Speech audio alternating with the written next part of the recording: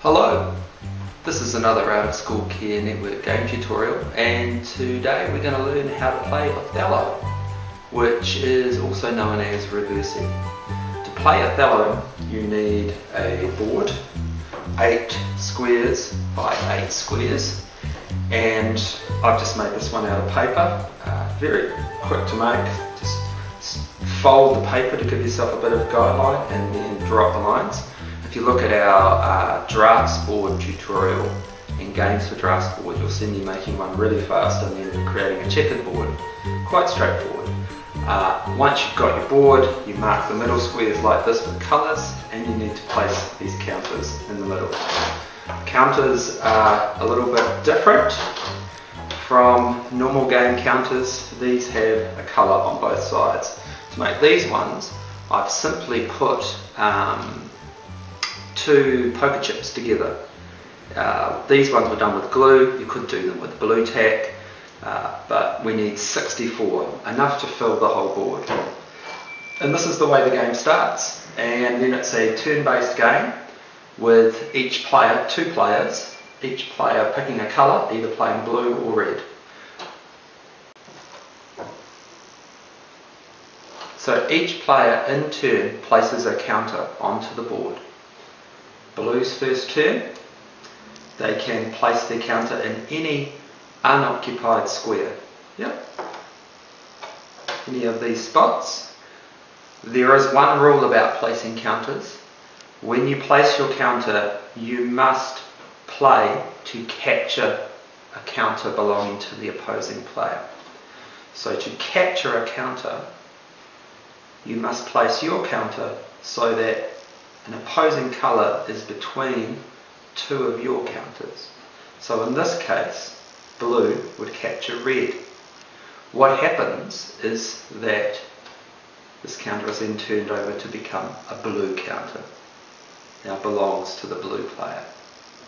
Alternatively, blue could also capture a red counter by playing here.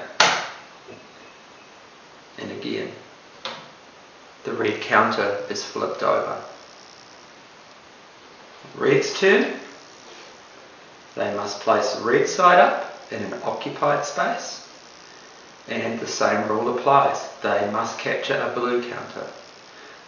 Red has a couple of choices here. Red could play here and capture this blue counter, or red could play over here and capture this blue counter.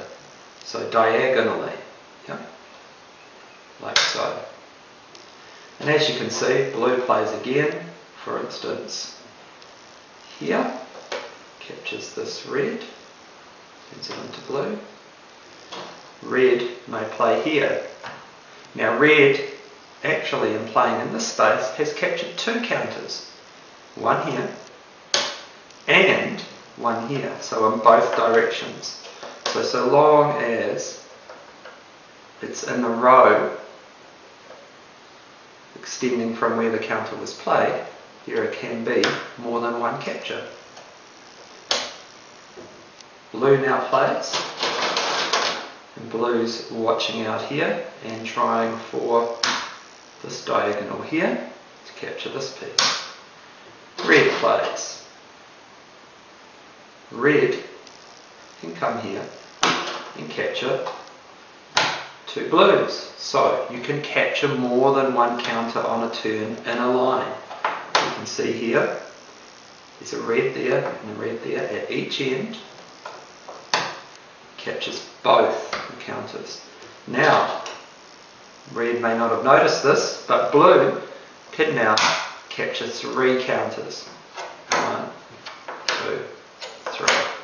Just want to clarify quickly one other rule about the capturing of pieces. So if blue is going to play at the start of their turn and wants to capture the red piece here, they cannot play here and make a capture. Okay? There can't be a gap. So anytime there's a gap, that's not going to be a legal capture. It needs to be directly adjacent. So sometimes there will be gaps in the board, and those gaps don't count in the row that's being captured. if that makes sense. And that's how the game goes. The board gradually fills up with counters. Counters are never removed from the board. The game is simply played till every space is taken. If you can't capture a counter on your turn, then you simply miss a turn. Doesn't happen very often, but it can happen. And so the game continues out to extend to the edge of the board. The sides are quite important to get, because once you get the sides, you're kind of a bit more protected from being captured yourself. So it continues until the whole board is filled. We'll play this game a bit further and then see what it looks like near the end. So blue just played, red to play. Red's in quite a tough position now, so red will come out here, and so on.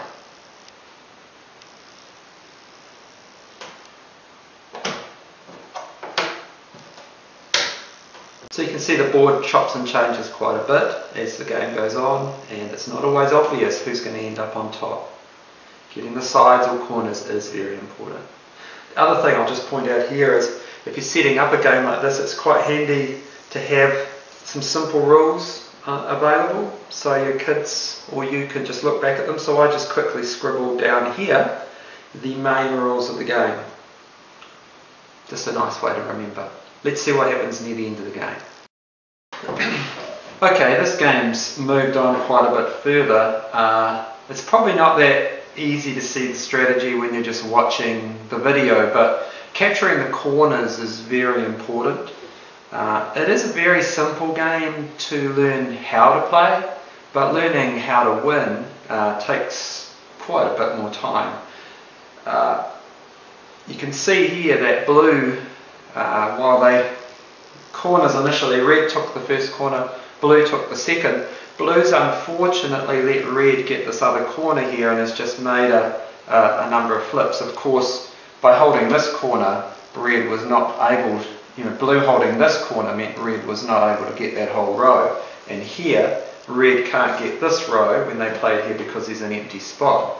Fortunately for blue, they can take that last empty spot and they actually get 1, 2, 3. All of those were between another blue counter. So you can see it's very much a game of territory. If we just play this game out quickly, maybe not very well, you'll see how it finishes. So it's red's turn again. Red will come in here. But as you can see, blue's got quite a strong position. Blue will come over here. Red in here to try and capture these. Blue in here. Those and those. And also that. But then red coming right into here. We'll get that. And look at these, and that one. Now, looking at the diagonal, blue can't actually play in that corner because they will not make a capture because red has the other diagonal. So they will instead come in here and take those, and red will play for the last captures of game 1 to there. And can't get this row because blue's at the other end. And then basically at the end of the game you count how many counters each player has on the board. Red has 1, 2, has 8, plus 6, it's 14, 15, 16, 17, 18, 19, 20, 21, 22, 23. Got less than half the counters. Blue have the majority, blue wins the game. All over, start again. Games can play out quite quickly. Initial games, people are going to see pretty quickly that they've probably made a few mistakes and want to play again.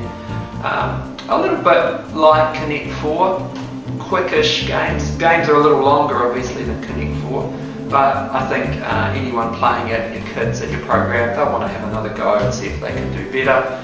Also probably lends itself quite well to playing in teams. So, a couple of people on each side, each alternating turns. To place counters. So that's Othello.